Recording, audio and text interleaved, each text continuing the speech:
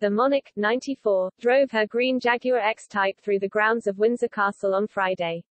She is believed to have been taking her two puppies, Corgi Newark and Dorgie Fergus, for a walk in Frogmore Gardens as preparations continue for the Duke of Edinburgh's funeral. The Queen got the puppies last month while her beloved husband was in hospital. According to a royal insider, the dogs will take on even greater significance for Her Majesty following Philip's death. The source told The Telegraph, "Everyone knows she is a lifelong dog lover and that dogs bring her so much joy. Like most people, I think lockdown helped her to realize how important it is to be surrounded by the things you love in life. These puppies are very much a part of that, but now Prince Philip has gone, they will take on even greater significance. As well as acting as a welcome distraction, they will keep her company." Philip's funeral takes place at St. George Chapel on Saturday.